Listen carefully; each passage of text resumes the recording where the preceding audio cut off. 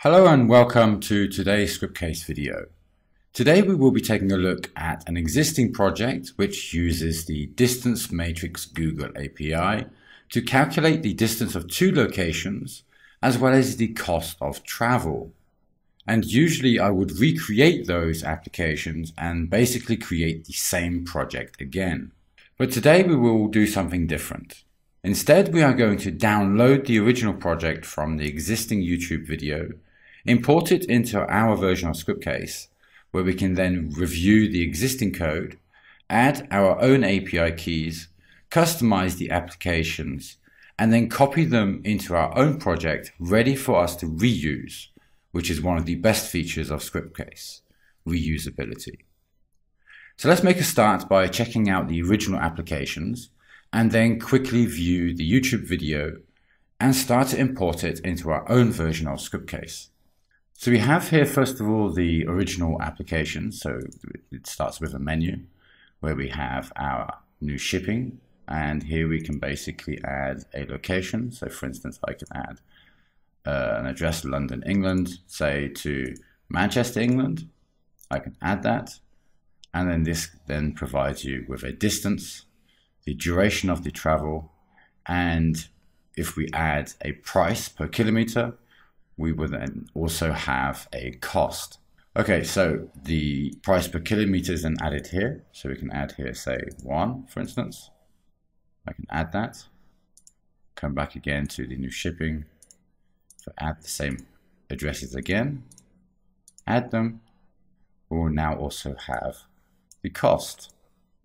Now the original also includes the map here, which has an error, which we're going to solve this error, and then it will also be ready for use with your own API keys.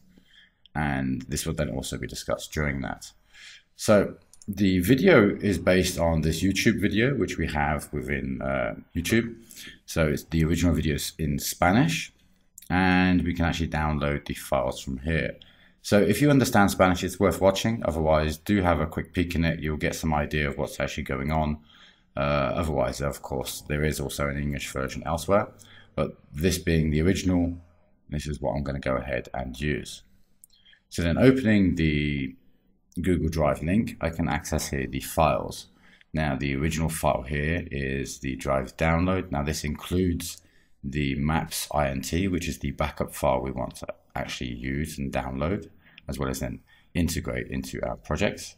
And here we then also have the MySQL database that was used for the project. There is a README file here. We're just going to skip that. And for now, I'm just going to go ahead and download the single file.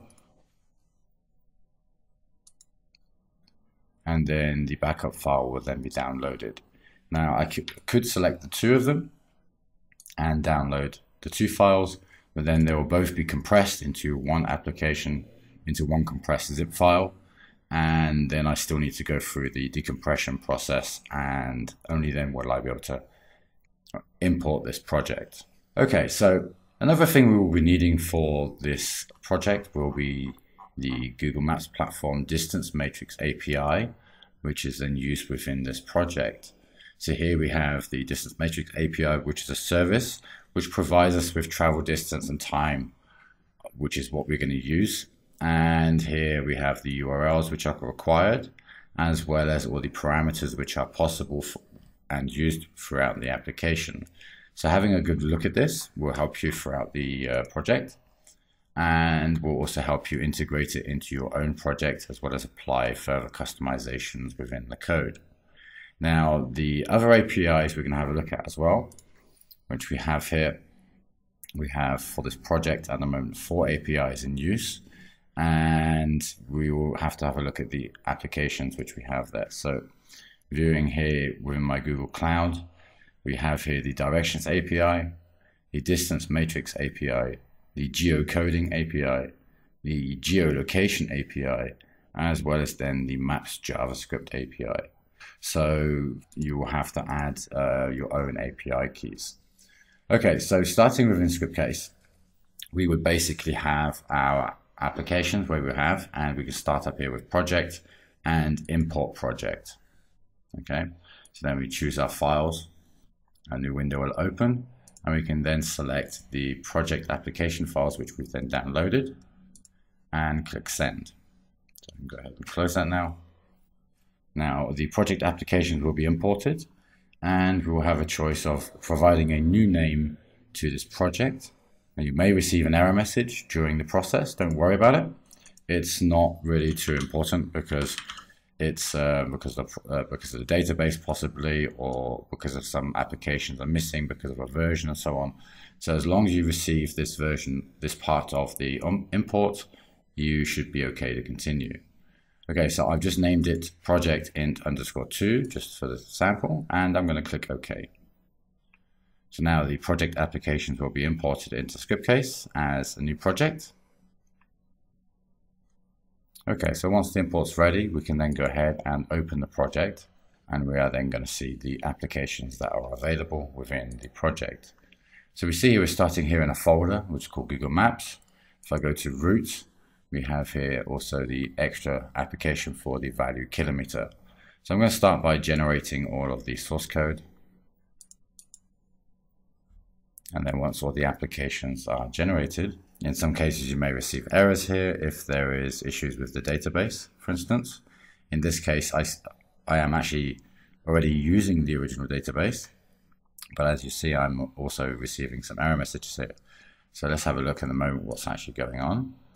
So here, connection attempt failed. Okay, so we still have the applications tied to the original database, and now we're going to go ahead and look at that. I also have the error message window pop up, which I'm going to close and ignore. And then now, because now all the applications are tied, so if we come here to database and edit connection, we're going to see the original database that the connection is using. Okay, so we don't actually have this database. So I'm going to go ahead and close that, and I'm going to create a new connection. I'm going to select MySQL, and the database I have already imported, which we can have a look at in a moment. And if I list databases here, I'll scroll down, and I have here the Scriptcase _webinar. And if I test the connection, we have connection success, and I can then save that. Okay, now the fastest way to change all of the applications is to come up here to the tools and express edit. And then from here, I'm going to select all of the applications, and then I'm going to select connection.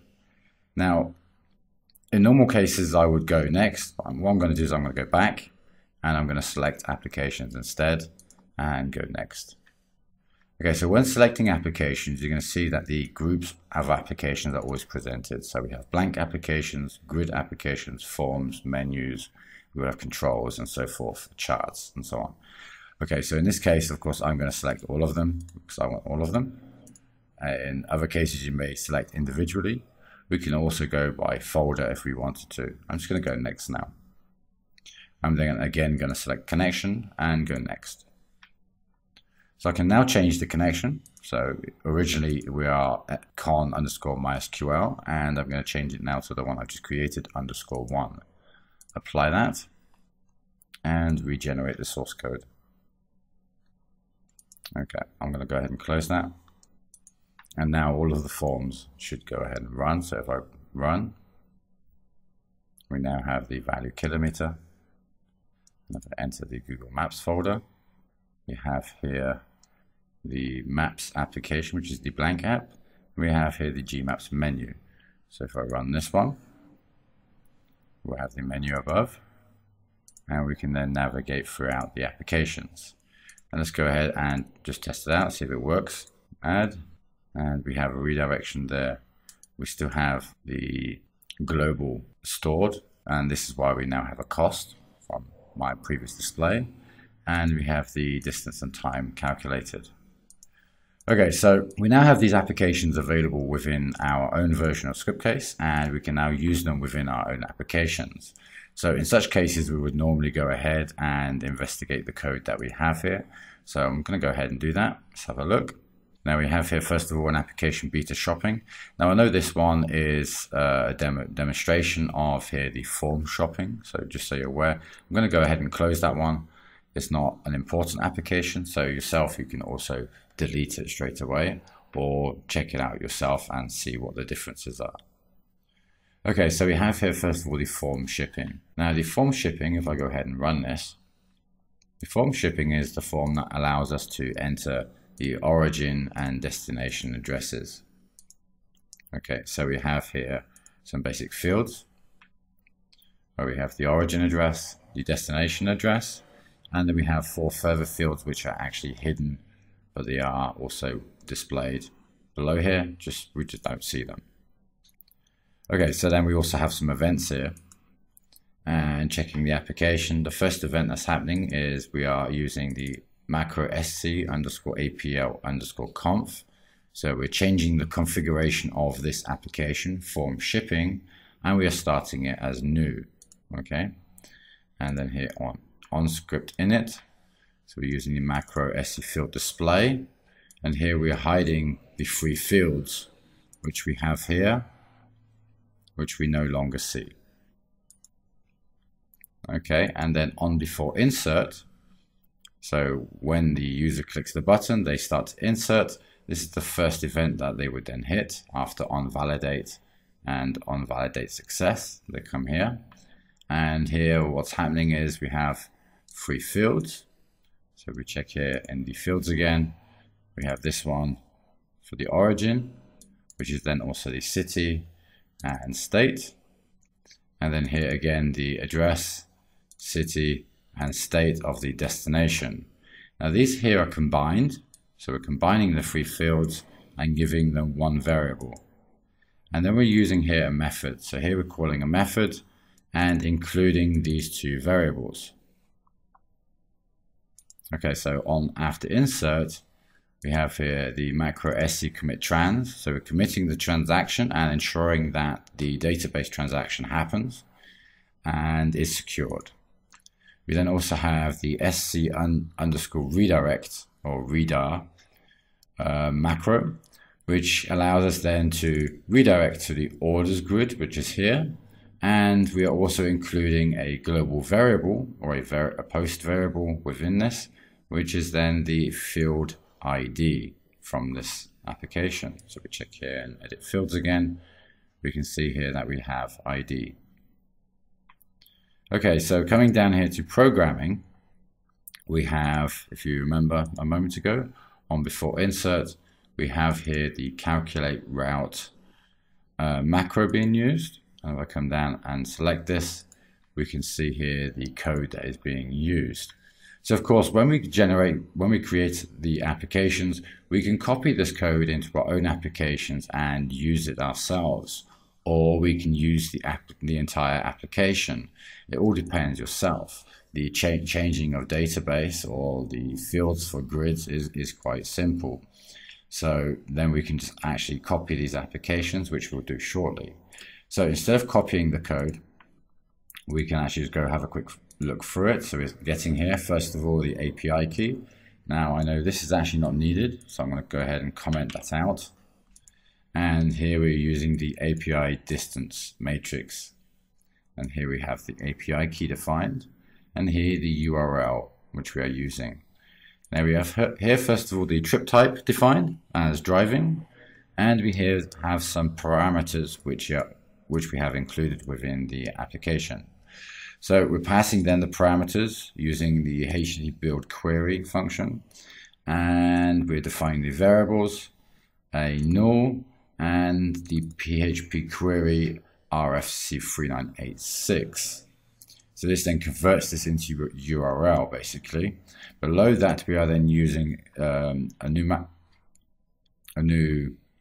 parameter called response, which then indicates the SC web service. So here we're connecting then and receiving the file contents from the Google URL here, as well as including the parameters which we have here and the port. Okay, and we have then also an array which we then receive back, and here we then have the port defined. Okay, so below that we then have here, sorry, that's not the port, that is the timeout. Below this we then have the JSON decode. So here we are taking the variable and decoding it. Now below that we then have if the data is available. So if this decode is available, then we're going to grab the data and present it within our fields. So here we have the data that is grabbed from using the macro, and here we are replacing or placing that data into our fields. So we have here the distance kilometer, the tempo viage, so the speed, which is here, and we also have the preço entrega, which is then the price. Okay, now we have then the error messages here, so we can see here again we're using some macros to display an error message, and below also, and we're then also exiting the application if there is an error message. Okay, so the main functions we need to change here is first of all our APIs. So the API again we have within our Google application with the APIs enabled. So let's view here our credentials, and then you can simply by clicking here copy your key and then paste it into the application and reuse it for your own project. Now continuing on with the other applications, we have here also the Gmaps menu, which is using a basic dark blue theme, and we have here each of the items that is available within the application. We then also have the Maps, which is a blank application, which is also used within here the orders grid. So I'll come back to this one in a moment and return back here to Maps. So here in Maps we also have some API keys which are in use. Now the error message we're seeing previously is because of this line here. We're just missing this, and then we just need to replace the API key here for the Google Maps JavaScript API key. The distance matrix API of course works as shown already, so this will then display this should then display a map with the directions a user should travel from origin to destination. Okay, so let's have a quick look at this code here so we can see what's going on. Again, as previous, we have here the type, the API keys defined, and now what we're doing is we are receiving two global variables, the glow orig and glow dest, and these are then defining the longitude and latitude. Okay, below that then we are creating a basic page. So we're using here Bootstrap, we have some styling, and we have here a button, and then we display a Google map. So below that we have a function which then displays a close button, and then we have the Google Map function. So if you're familiar with Google Maps, you can see here that the direction service is being used and also rendered, as well as the geocoder and map service, the distance matrix also again. So within this, once it's actually working with your working keys, then you should have no problems actually having a functioning map with directions to the location. We below that have another function for the calc route and also another function for the address. So each of these then provide geocoder statuses and directions. Below that then we have a for each for the address and the calc route. So we're printing here the location details. Below that then we are preparing another response here to use the SC web service and connect again to the Google Maps service and give us the destination details. Below that here we have the script for the Google Map, and we have then another div which is now displaying then the distance information. So we have here origin, destination, the distance, the speed of voyage, and then we are echoing some error messages if there is a failure there along the line. So in between this, we are using straight APIs from services such as Google within Scriptcase, using blank applications, forms, and combining them with the menu basically. The grid application, which is then the final application here, we have some very basic fields where we have the shipping information, the distance, time, cost, and the route. Now the route is an extra field that has been added, and then in event we have here first of all on script init, where we capture the global variable sent from form shipping, and then if it's available, then we will use it within the MySQL selection, and if not, then we're going to remove it and delete it. Then we have on record. Now here we have, first of all, the field here for the route, and we're displaying the map marker icon for the image here. And below that, we are defining here the origin and destination, and again combining the three fields as previous within the form shipping. And then the final action here is the sclink macro, where we're then linking the orders table or this grid application to here the gmaps menu. Here the maps blank application. Now here we have then the maps application, and then we have the variables origin and destination, which are being sent over to that application. We have then a title defined, that it is a modal application, and then the size of the modal. Okay, so next up we have then the header, where we have a little script for a function to close the iframe, to remove the iframe, as well as the window and overlay. So this is then from the Google Map. And if we come down here to programming, we can see here in PHP methods, we have no methods in use in this grid application.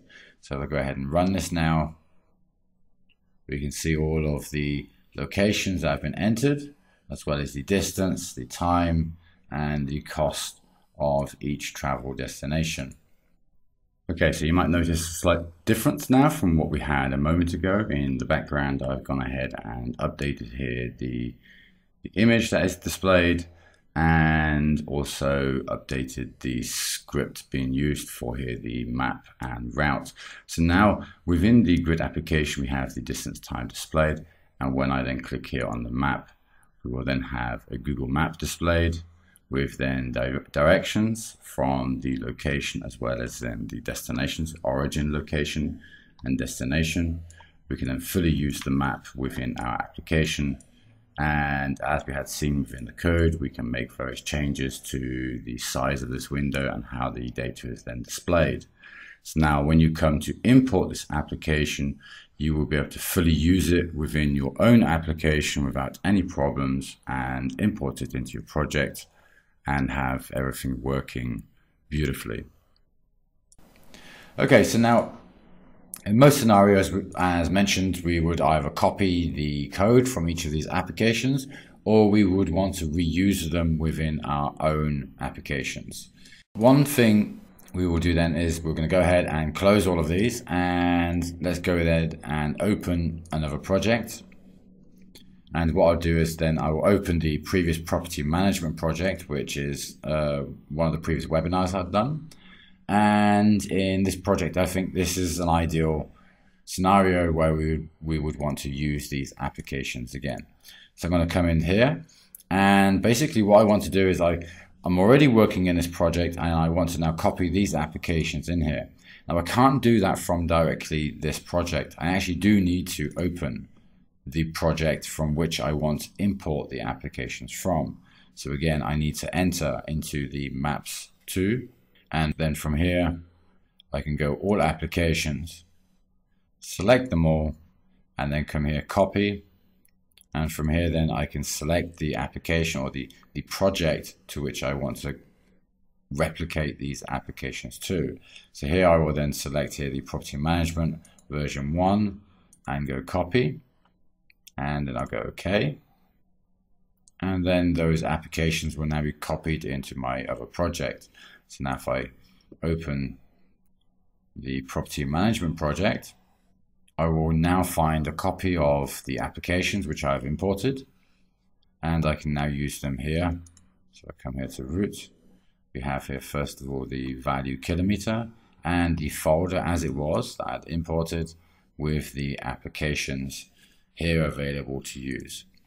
So now again, as previous, what you will want to do is actually change the database for these applications, maybe customize the fields further, and then you'll be able to use them within the new project that you're using. So I'm going to go ahead here and make the changes here again. So let's go ahead and run first of all here the form kilometer and see if it's going to run, provide us an error message, what we need to do to actually get this running within this project. So now with the value kilometer running, we're seeing first of all here the theme is missing. We're using a very different theme here.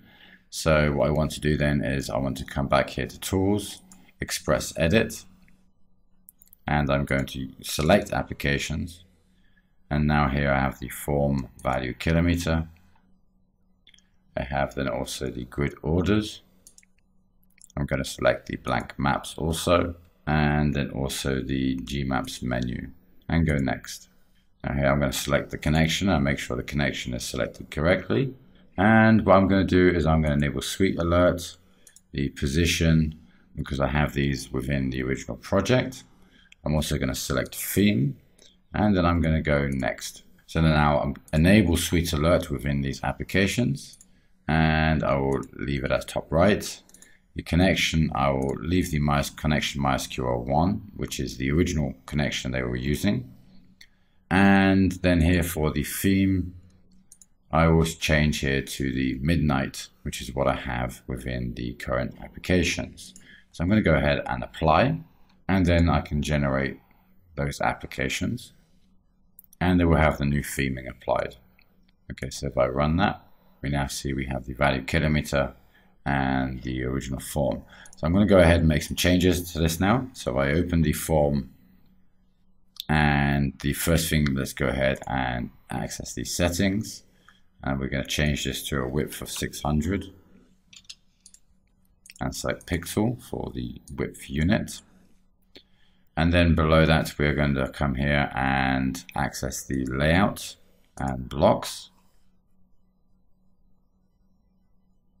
Let's have a quick look at the form again. Okay, and there what we're going to do is we're going to leave this as no, and change the label position to above. And we're going to actually add a title in here.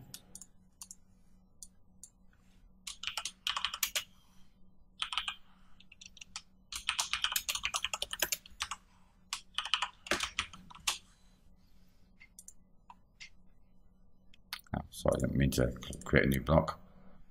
We have that stored now. Okay, so now if I go ahead and run that, the value kilometer will now have a header, and add the cost per kilometer, and we will now go ahead and change the title of the field, kilometer price, or cost even. Okay, save that. And I want to also change the toolbar and move the exit button over here to the left. No need for the search. And remove the other buttons over to the right. Okay, so I'll now run that again. The form is a little nicer looking. And it's pretty much ready to incorporate into my own project. So then we also have the Google Maps applications. So as mentioned previously, the beta shipping, we can delete that. So we don't need that. We have here the form shipping, which says it is still outdated. So let's go ahead and run that and see what's happening.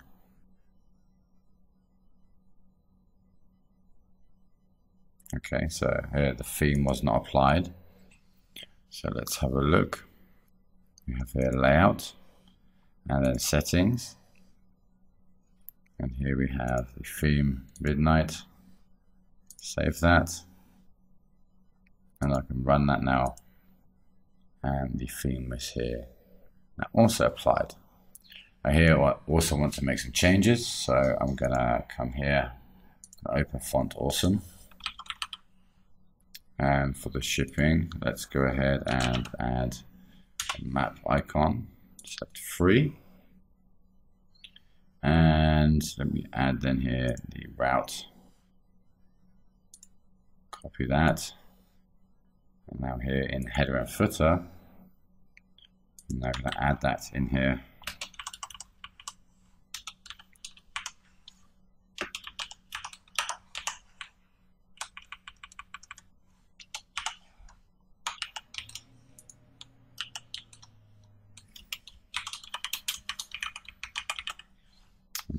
can run that again. And now that will also have a nice little font awesome icon there. And then we still have these blocks. Now I actually want to stop these from opening and closing, because there doesn't seem to be any purpose of that. So let's select no on each of these. So the rest of the application is good. So if I go ahead and run that again, we can then see the form without the open close containers. And then the next application, which we would then probably use here, would then be the orders. And here again, let's go ahead and run that and see what changes we would make there. Now here, as per usual, I like to first of all make my grids nice and tight. So I'm going to go 0, 0, 0, 0 here and save that. And we want to also change here the route icon. So let's come here into events and then on record. Now here we are using the image. And instead of using the image, I'm going to use a font awesome icon. Now I search here again for map and free. And then here we can use, say, the map marker. I'll copy that, and then I'm going to paste that in here and use the font awesome icon instead. Now I need to change the code here slightly, and also want to increase the size of the font awesome icon. So then if I go ahead and run that now,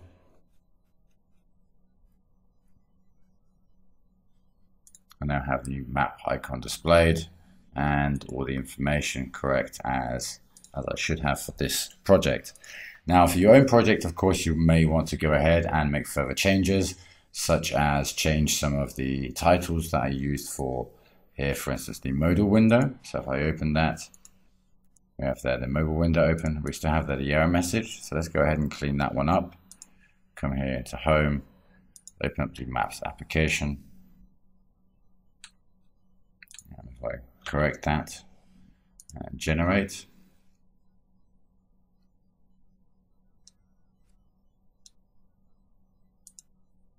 we can then refresh the application, press that again, and the map is basically functioning. Just the API keys need to be corrected or changed for your own project. And then what you have is then you'll have the Google map as well as the route directions, which you can actually see fully functioning here within the video, or the original video that was created by Federico. And there you can also see how the map is then created, the route is displayed, as well as the directions for the entire path. So I hope you have enjoyed today's video and learned something new. Until next time, thank you for watching.